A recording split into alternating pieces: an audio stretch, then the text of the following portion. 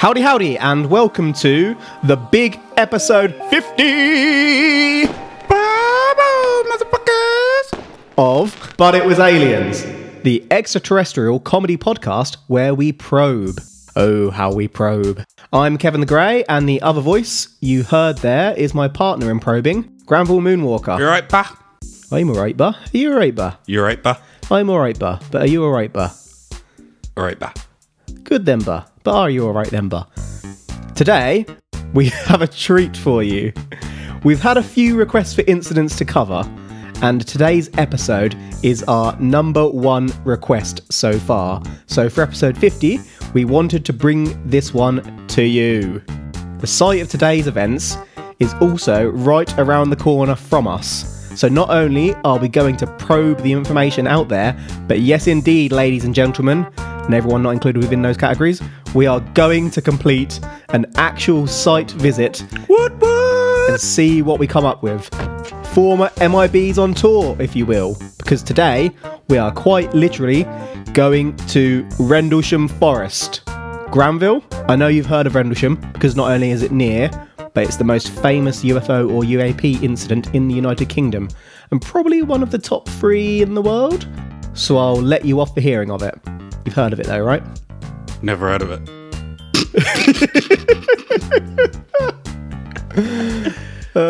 Swine. Yes. Oh, you've heard of it? Fortunately, this one I have heard of. But do you know much about it? I know bits and pieces. You better not know too much because I specifically told you to keep away from it. Oh, it's just what I've known through obviously living near here. Well, Rendlesham Forest lays between 2 Air Force bases, RAF Woodbridge and RAF Bentwaters, known together as the twin bases of Suffolk, which is a county just northeast of London and Essex.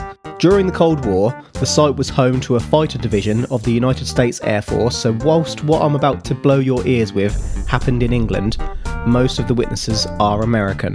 Teamwork. Before we get into it, does the military involvement give you any initial ideas? America! Fuck yeah! No. You just said American and teamwork, so I just wanted to get that out of there. You're going to have to try and resist doing that all episode now. It's just going to keep on coming to you. Damn it. It's one of those songs where once you sing it once. So, right around the corner. Oh, so maybe the aliens were coming to check our defences, swinging around for a probe. Ooh, that's an like, see what they can do. Testing the waters, as you would. Maybe. See, what I tend to think of as soon as I think military, I think, is there new technology? Prototypes, or is it Harrier jets? Because we've covered a couple of ones like Pembrokeshire School, where something took off vertically, similar, although it didn't necessarily look like it in what they drew. But yeah, that's what I think of. Anywho, during the night of Christmas Day to Boxing Day, well, 2 a.m, give or take, on the 26th of December 1980, to be precise, although sometimes erroneously reported to be the 27th, due to someone making a mistake in their memo to the Ministry of Defence, which we'll get to later. A security patrol near the east gated entrance to RAF Woodbridge saw lights descending into Rendlesham Forest. A patrol. So immediately we have several credible military witnesses. The servicemen initially believed the lights to be a crashing aircraft and so entered the forest to investigate. Obviously, these individuals have seen many aircraft coming down, and so they'd know what craft looked like in the night sky. It's not often I get to say credible, trustworthy witnesses and actually mean it. But are they actual, credible, trustworthy witnesses? I mean, if they are, this is a first for you. But you've cried wolf so many times, I don't know how to, take this. But these are military. It's a military base. I don't care. You're saying it. So I'm immediately sceptical. Okay, I'm not going to call them trustworthy from now on. I'm going to just call them military. Military men. But you'd think they'd know the difference between planes, helicopters, stars. and other assorted crafts. I'm really glad you've said Not saying that a star is a craft. I'm very glad you said that. But yeah, military men, they're gonna, or Air Force men, they're gonna know stuff in the air, aren't they? Mm-hmm. You would think they'd know their aircrafts. If they don't, what are they doing? So the servicemen, exploring the forest as they moved towards the lights they'd seen, followed the lights for several minutes. As they got near, these military folk could not believe what they discovered. In a small clearing between trees, the military folk were greeted by the sight of a glowing object. The military folk moved closer, but the object rose and appeared to move between the trees. As the object moved, local animals on a nearby farm began going into an absolute frenzy. We had dogs barking, sheep baaing, cows mooing, pigs oinking, horses mooing. It sounded like the farm had been attacked. Sounds like old MacDonald needs to get his ass out there and control his animals. So why did they not go crazy when it came down? Only when it went back up? You can understand them going crazy as it went up because it would probably create some sort of supersonic sound perhaps we couldn't hear. Possible, on takeoff. Like that, yeah. Or they could have even seen it, I guess. Why they didn't go mad as it landed, I've got no idea. When it came down, Yes, so when did. it was on its way down, how fast do you reckon it was moving? Because if it's a crashing object, you would think gravity would pull that down quite quick. So, I think initially, as they'd seen the light, it was going fast, but then it slowed down. Like a aircraft would, as it's landing. Would you classify an alien spaceship as an aircraft? Does it fly in the air? Yes. Aircraft. Exactly. So the military followed the object, but every time they got near, it continued to move away. A little after 4 a.m, the police attended the scene. The only lights that could be seen by this point were the lights of the Orford Ness lighthouse, which... Sorry. Can I just say, this object is a tease. Absolutely. Oh, you're getting close, goodbye! Oh, you're getting close again, goodbye! Oh, so close, oh, goodbye! It's like when you see on old American TV shows where they put like a $100 note, I don't know what the currency is like in their total bills, but they put the bill on a bit of string, leave it on the floor with a long bit of rope, and then just keep winding it in. So, Orford Ness Lighthouse, which is of course about 5 miles away, but could be faintly seen, being that it was one of the brightest lighthouses in the UK. By this point, the incident was over. For now. So, they can see the lighthouse. Yes. So that's definitely not what they saw earlier. And obviously they knew what the lighthouse was and where it was.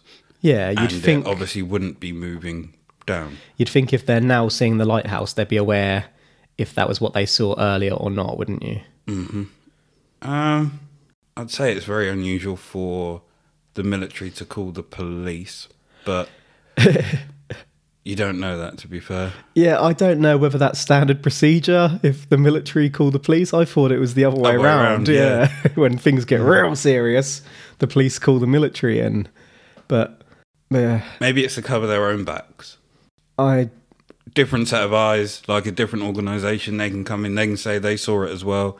I mean, maybe they thought someone was messing with them, or maybe they thought it was like even if it was like a domestic craft, like, okay, I'm not saying it was a drone, because I don't know that drones are certainly small. Yeah, that's what I'm saying. I'm not saying it was a drone, but as an example, if the military saw a drone going around, they might let the police know because it's not really on their level.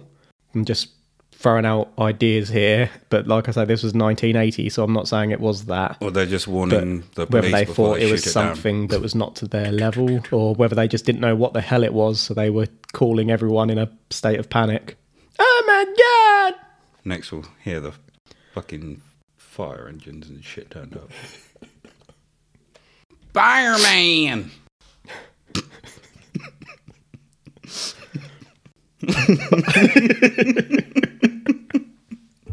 After daybreak on the morning of 26th of December, the Air Force returned to the small clearing where they'd seen the object and found. Now I want you to take this in. They actually found 3 small impressions on the frozen December ground in a triangular pattern, indicating that something weighing tons had been there not long ago. There were also burn marks and broken tree branches on the surrounding trees, as if something had taken off, damaging nature as it passed. By 10:30 AM, the local police were back and examined the indentations, which they thought could have been made by an animal. Because obviously we have dinosaurs in Rendlesham Forest. And 3-legged animals that stand in a tripod formation. So, they saw... I need to stop saying so. You say this every episode and never do. Fucking no. They saw the light come down. Indeed. And then they saw it go up again. Yeah. So, why are they surprised by the broken tree branches and stuff? Because they would have seen that, surely. If they were following the direction that the craft went, they may not have stopped to investigate the surrounding area. Did they not go through that same bit where it was? But they were following the craft, eyes on the craft, like I say. They've only now gone back to investigate the path that it's taken. And remember, this was like 2 to 4 in the morning initially, and now it's 10:30, it's light. True. Would have thought they'd had torches. But they were following the craft. They're not going to stop and examine the surrounding area. One could look down while the other 2 are looking forward. Is that it's what more you than one do? set of eyes If there. me and you were chasing a UFO, would you be like, Kev, stop and investigate the ground? Is there only 2 of us? What? Like, there's only 2 of us. How many of them are there? 3, I believe. Well, 2 can run forward. Yeah, but that's what I'm saying. down. You'd be in a state of, like, panic and excitement and... Just like that. Kev, it's a UFO. Well, you're acting like a twat. Go follow it. I'll look down here. See if I can see anything. That's how I'd react. I find that highly unlikely. You'd be gone. Me. Depends what day. So, I'm going to show you a photo of the site, which is taken from a book called You Can't Tell the People by Georgina Bruni, a British UFO researcher who passed away in 2008. Why is that tickling you? You can't tell the people whilst telling the people. So the photo isn't great quality, Best title. as it's been taken from a book and scanned in, obviously, but I thought it was important to prove to you that this genuinely happened. Remember, this was December, so the ground would have been frozen until about midday, meaning that after that, chances are the marks would have vanished, which is how we know they were made that night. Here's the photo. And here I thought you were going to bring real evidence. Well, this is, like I say, it's not great quality, but you can see they've marked the indentations in the forest in a sort of clearing as has been described. So what I'm doing right now is laying the foundation. Okay, right. All I can see from this picture is a police officer and another man standing in a field. The picture quality really is bad. So I cannot see any indentations. I can see 2 little markings where they've apparently marked the indentations. Yeah. Cannot see the 3rd, although I'm assuming...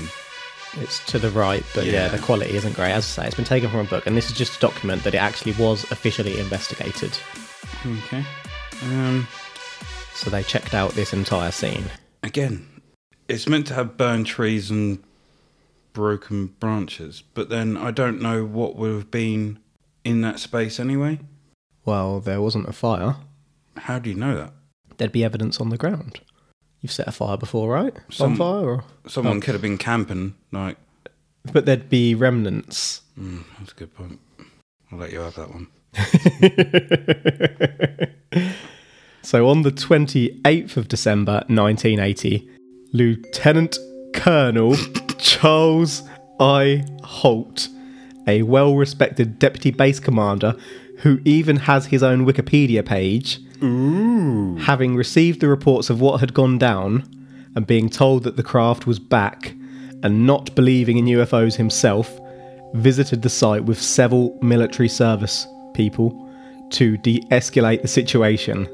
The military took radiation readings in the area of the depressions in the ground using standard US military equipment. Whilst much of the area was at usual background levels, 0.03 to 0.04 milliroentgens, I think it's a roentgens, milliroentgens. Why do I do it to myself? Per hour? They did detect readings of 0.07, so a slight spike. But again, this was just the odd reading here or there. There was another small burst of radiation about half a mile from that site. Halt recorded the findings via narrating on a cassette recorder. During this investigation, whilst narrating, a flashing light was again seen across a field to the east towards a farmhouse, just as the Air Force had seen on the first night. I should add that the lighthouse is also in that direction, although much further east. Halt would add that there were 3 star-like lights in the sky, 2 to the north and 1 to the south, and the brightest of these lights beamed down a beam of light. A beam of light occasionally, almost like it was searching. Was it a helicopter? Moving over the base, searching, particularly around the weapons storage areas. Again, I reiterate that these were not civilians, they were Air Force. We'll get into the nitty-gritty later, but I just want to hammer home that these people worked with the sky and military technology as well as civilian tech. They know what's what. And remember what you said earlier in your initial guesswork, were they checking out our weapons storage or checking out our defensive capabilities? Yep. You look like you've had a mind spurt. No. I'm just thinking, don't do that, just go with it. Where the weapons are stored. Yeah. Would you say that that's where the, I wouldn't say best, but the most powerful weapons in the UK, is that where they're going to be stored? So, I might get into this later on in the probe, but I'll give a very, very brief summary. It's rumoured that there was nuclear tech here. Ah, okay. But obviously it would be top secret. Unless you're an alien. You know this shit.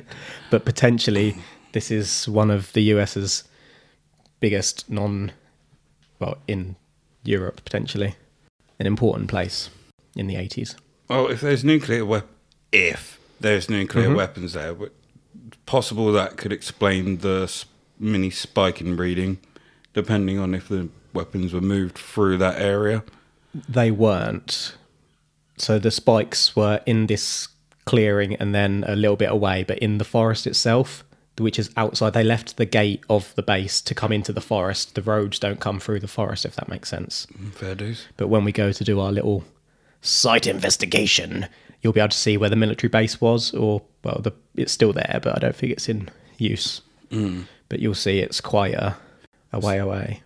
So we have potential beings that I'm not saying are definitely aliens looking for weaponry.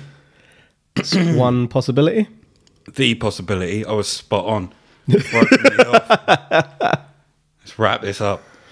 Although I don't know what it was. We've got so much more to get through. So these 3 stars in the sky. Star-like. They were moving. That's true. Star-like. Did they make any sound at all? Not that's reported, no. No sound whatsoever. So you'd obviously hear if it was a helicopter. Yeah, absolutely. Everything we know of in our technology makes sound. Nothing in this one did make sound. And like I say, one of them was shining down a beam, so it was obviously moving from area to area. No sound. Do you reckon that I'm going to go out on a whim? I'm taking a sharp left here.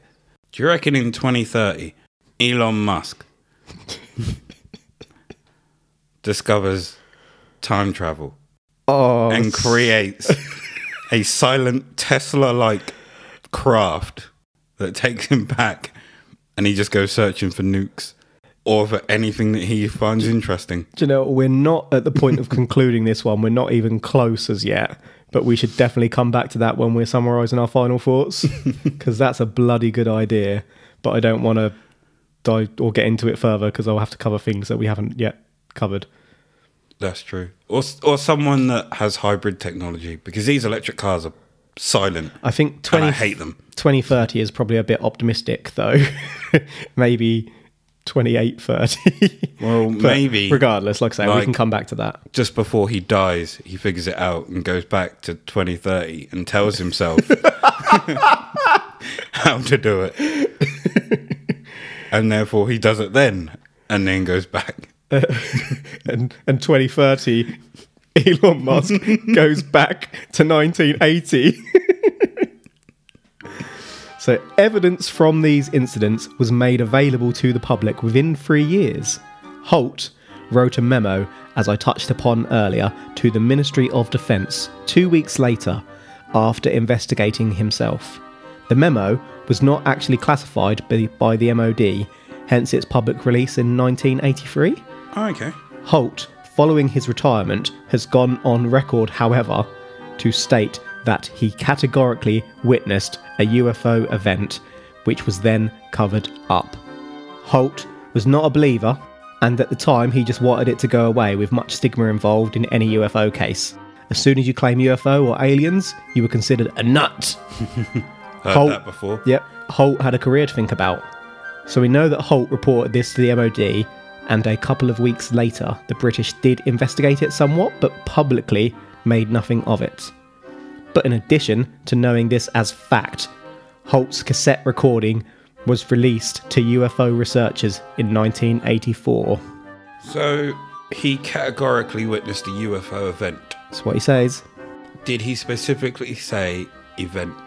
I forget if he used the word event or incident or occurrence, but something of that nature. Witnessing a UFO and witnessing a UFO event are two different things. But they both involve a UFO. Yeah, that is true. It just means you don't know what it was up there. Yeah. Not that it was aliens. Well, I'm not saying that it was aliens. Good. But it was aliens! Because neither am I. We're not at that point yet, but what we are saying is that Halt was a very, very genuine, serious man who didn't believe in aliens or UFOs, has gone and investigated this, has kept quiet throughout his career. Then, after he's retired, he's come out to say, actually, I did see something here. People need to know about this. Was he well? So he's protected his career, and then... Was he well respected within the military? At that time, yeah. So he's not one of these people that they just kind of dismiss. Not exactly, but we're going to get on to someone else a bit later who is... There's a lot of witnesses in this case, and they're all quite genuine people. But yeah, we're going to get into this more later on. We're just going over the incidents for now and what's canon. The radiation tests and sightings of lights, along with Halt's reactions, can be heard in full as they happen on this tape. Halt, in 2010 and by then retired, signed a formal statement under oath outlining what had happened, and that in his factual opinion, he believed the event to be extraterrestrial. I debated including the tape here in part, but honestly the cassette audio doesn't translate well to a digital podcast. I've therefore taken a tiny transcript of the tape. If you could read this with me.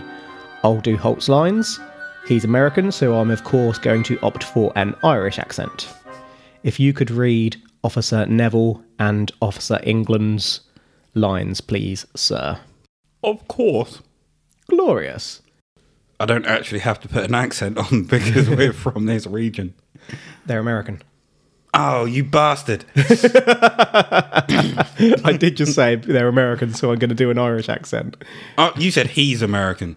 Yeah, but it's an American airbase. Yeah, but you just said he, so I just assumed only the one you were doing. I said right at the start that... Shut up! The memory's back. Let's get into it. The sample. You're going to mark this sample number 1. Yes, sir. Yes, sir. Have them cut it off and include some of that sap and all. It's between indentation 2 and 3 on a pine tree about 5 feet away, about 3.5 feet off the ground. Put it in here. I've got some more. There's a round abrasion on the tree, about 3.5, 4 inches in diameter. It looks like it might be old, but strange. It's a crystalline pine sap that has come out that fast. You say there is other trees here that are damaged in a similar fashion. Yeah, all facing in towards the center of the landing site. Okay, why don't you take a picture of that? And remember your picture. We ain't gonna be writing this down. Oh, it's gonna be on the tape. You got a tape measure with you? For my dick. This is no time to be doing kid stuff, England. I just need a little light relief.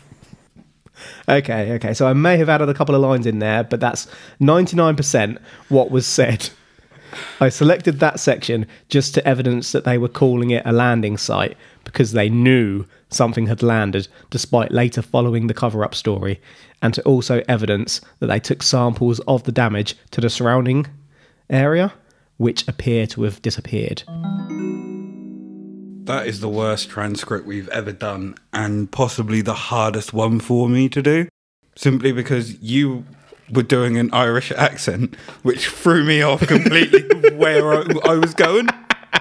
I was like, what voice am I putting on here? And then every time you said something, I just had to say something. I was like, fuck! Bitch. So Holt says it was aliens after he retired. Yeah. Yeah, why wouldn't you? I mean, they can't fire you at that point. Exactly. They can't really shit on your name because you've had such a long storied career, or not necessarily storied, but had such a long career. If you were that piece of shit that they would come out and say you were, then you would question why they kept you employed for so long. So, smart thinking there, Holt. Yeah. I actually do find Holt quite credible. But the tape goes on to confirm some radiation spikes and heat burns on the trees, the sighting of more strange red and yellow lights in the sky moving towards the group. Notice I say lights, not light.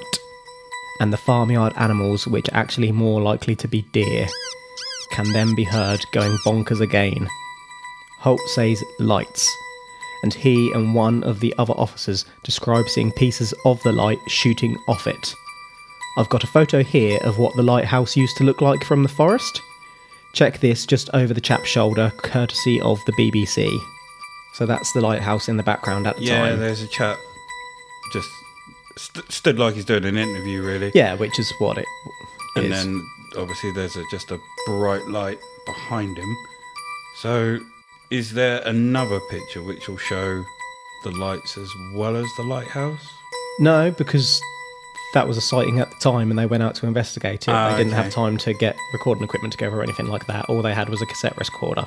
But what we know is they say on they're seeing 3 or 4 lights shooting off light, but we know this is what the lighthouse actually looked like. Yeah, fair point. If you're looking at the lighthouse, for example, yep, and that light is spinning, it's not going to be shooting.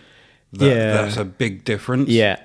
They would clearly know that, and I think anyone looking at a lighthouse would be able to tell it's a lighthouse. And especially a bloody Air Force person. An expert in crafts in the sky. Can you imagine if they didn't? And every time they looked up, they just thought the lighthouse was a UFO. They didn't know what a plane was, yet they're working for the Air Force. So I've completed this probe and then come back and changed my mind for this section. I think the lighthouse is the perfect cover story. The second sightings work so much in the military's favour to cover this event up. If it had just been a landing, how do they explain that? But now that UFOs have been seen, they can tarnish this with the UFO stigma of the 80s and 90s, completely gloss over the fact that the transcript actually details the light moving and pieces coming off it, particularly to the right. Ignore completely the previous night, because as soon as people see UFO, they call bullshit. They call bullshit. The lights seen and described in the Halt tape also become stable after a while, rather than pulsating like the lighthouse light would have been. So in addition to the flash, we have 2 stable lights described as objects dancing with coloured lights on them. Before you give me your thoughts on this bit, let's just read another section from the end of the Halt tape. Again, I'll be Irish Halt. 305. At about 10 degrees, horizon directly north, we've got 2 strange objects, or half-moon shape, dancing about. with coloured lights on 'em. At her, guess to be about 5 to 10 miles out, maybe less, the half-moons have now turned into full circles, as though there was an eclipse or something, there for a minute or two. 3:15. Now we've got an object about 10 degrees directly south, 10 degrees off to the horizon. To the left! To the left. And the ones to the north are moving. One's moving away from us. Moving out fast! This one on the right's heading away too. They're both heading north. Hey, here comes from the south. He's coming towards us now. Now we're observing what appears to be a beam coming down to the ground. Colors! This is unreal!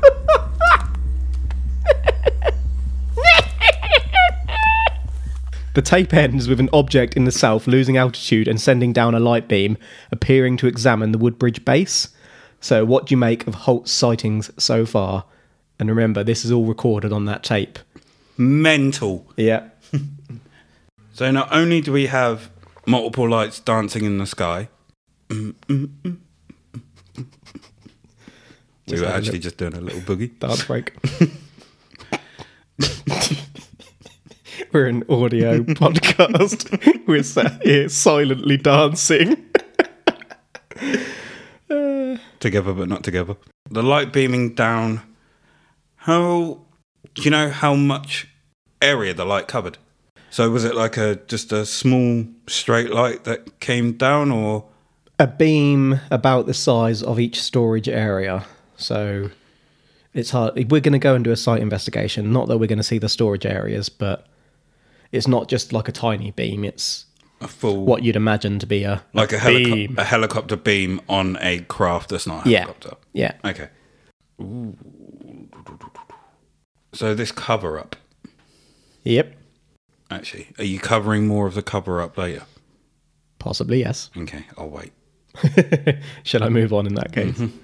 So there are a few inconsistencies between the tape, Halt's memo, and his later statement, but obviously lots of time, nearly 30 years in fact, has passed, and Halt was no doubt under pressure at the time with a life ahead of him. For example, Halt has later described the light beams coming down to his feet, but in the tape, they are seen in the distance appearing to examine the military base. In 2010, the base commander, because remember Halt was deputy, but the commander, Colonel Todd Conrad, provided a statement to David Clark, National Archives consultant, stating that the military saw nothing resembling Halt's description in the sky or on the ground. Conrad later added that Halt should be embarrassed for alleging that his own country, the US and the UK, tried to deceive their own residents. Conrad also said at some point that the whole thing might have been a hoax. Some of the original witness statements from the security patrol have also been tracked down, and they basically say that we are following a beam from the lighthouse. Getting murky, isn't it? But why would you follow a lighthouse beam and report unexplained lights? You would know it's a fucking lighthouse beam. Yeah. Let's just stop and think for a second. This was on an Air Force base. There would have been hundreds of witnesses. Why is barely anyone coming forward one way or the other? Also, if Conrad thinks it may be a hoax, why is he mad at Halt for falling for it rather than at the hoaxes themselves? Air Force. These people know what the sky looks like. They know stars, they know landing lights. They know the difference between a craft and a pissing lighthouse. I'm not just saying that to sell my story here. They do. The tape clearly mentions beams as well as lights in the sky though. Murky. Murky. He's mad at Halt for coming out about it. That's the sense that you get, isn't it? You literally got audio evidence of them seeing beams, and he's like, he didn't see anything. They were and the rest come out. We were following a lighthouse. Yeah. With a gun to the back of their heads. But yeah, Conrad, he gives several different reasons, contradicting himself. He's like, they didn't see anything. They did see something, but it was a hoax. He can't make his mind up on why it's not real. Yeah, he also says it could have been a hoax. Yeah. Could it? Could it have also been real, Conrad? So you mad because he aired this dirty man laundry? This man is the American military, isn't he? Conrad's own story is that the Air Force police spotted 5 lights which they thought was a downed aircraft. Hold on. I'm held. Didn't Comrade just say he didn't see shit? Exactly. So they thought it was a downed aircraft. 2 men tracked the object on foot and came upon a large object sitting atop a tripod with no windows but covered in red and blue lights. Every time the men approached, the ship elevated and moved away. They followed the craft for 2 hours until it blasted away at absolutely bonkers speed. The next morning, Conrad himself saw the tripod indentations and interviewed the witnesses. Conrad said afterwards that those lads saw something, but I don't know what it was. I'd just like to confirm again that this story came from Conrad in 1983. So he's contradicting himself and his witnesses here by saying that they saw nothing. He's saying it wasn't aliens and blaming Halt, but he himself is giving a pretty freaking alien-like description. Cover up. They've got something on him, haven't they? And they've told him to go out there and absolutely bury this story. Who knows?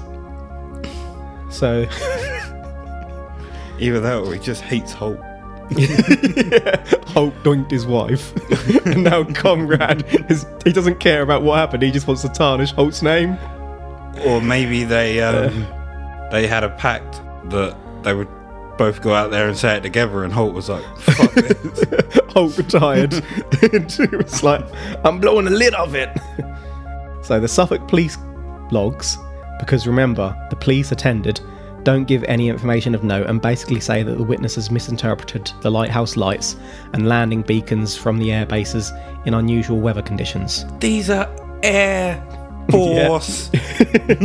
Like, they know what a lighthouse looks like. So, let me now introduce you to Sergeant Jim Peniston, one of the 3 original patrolling officers. The information so far is all documented and verified via so many sources. Jim's information, which is plentiful, comes pretty much from Jim himself, who was a direct witness. Someone tracked Jim down in 2010 after his retirement, and following that, he's come out with his story. He's attended several conferences and he's even written a book with not only an explanation of what was seen that night, but his own theory on what it was. Are you ready for Jim? Police don't know shit. But at the same time, Jim's written a book. Yep. After he retired. I'm sceptical of Jim. But then, like you said, after he retired, Yeah, and we'll get onto that as well. Did he need the money? Did he just want it out there? Conferences? Yeah, he's been military his whole career. He's fairly comfortable. True. Unless they fucked him. I don't know why, I just got an image of that episode of South Park with Steven Spielberg and George Lucas, Indy. So Jim relays the story fairly closely to what we've gone over, so I'll skim the start. Jim was part of the 3 patrolmen sent to investigate what was believed to be a downed aircraft, but in tracking the lights through the forest, Jim actually saw the craft. Jim is one of the men who definitely saw something Conrad was talking about. Jim had a notebook with him and he scribbled down what he saw. The craft was dark and did not have any exhaust or noticeable crew department within it. Jim could make out some strange glyphs on the side of the craft and jotted these down in his book. Jim even measures this out. They were close to 3 feet per glyph. The craft itself was around 9 feet in length, about 6.5 feet in width, and had no wings or rivets as a flying vehicle would have. Jim noticed that the craft was stationary. It was not hovering, but there was also no part of the craft touching the ground. Jim stated that he saw indentations being made in the ground as if by light underneath the vehicle. In filling his formal Insta report in a few days later, Jim went to give the military a full description of what he had seen. The radio operatives informed Jim that whilst he couldn't hear them, they had heard everything he had radioed back. A general had come to pick up these tapes of those radio transmissions, and they remain unreleased to this day, but definitely do exist. Okay, so I'm calling bullshit.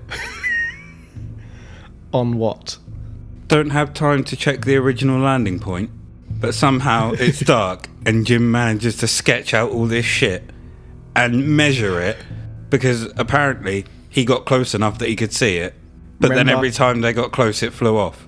So you've got the official line is what I gave originally, and then you've got Jim's own version. So this Jim, how trustworthy is he? We'll get into all of that. Is he Kevin trustworthy? You nodded your head then. I don't believe him. Again, I've got my own thoughts about this, but they'll be in the conclusion. You might not have meant to have nodded your head then. But no, I meant as in I see where you're coming from, but there is another side to it. But yeah, we're going to get deep into him.